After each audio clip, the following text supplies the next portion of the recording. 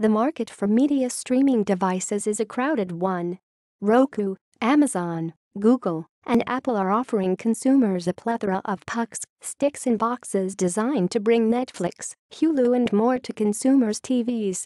However, a small but growing group of cord cutters and digital media enthusiasts is instead swearing on a device produced by an unlikely competitor, graphics card maker Nvidia, and its Shield TV setup, which just received some major updates.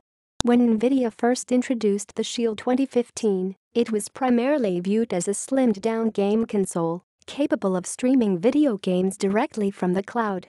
The device, which initially sold in two configurations for $199 and $299 respectively, had little in common with inexpensive media streamers from the likes of Roku and Amazon.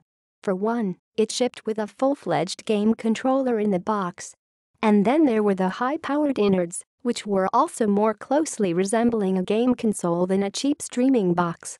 "We built a custom processor," said Shield General Manager Ali Kani during a recent interview with Variety. Nvidia also decided to put 3 GB of RAM into the device and shipped the higher-end version with an integrated 500 GB hard drive. And the Shield hits the top of the specs in almost any other measure as well. It streams 4K and HDR and supports Dolby Atmos surround sound. "We overinvested in the hardware," admitted Kani.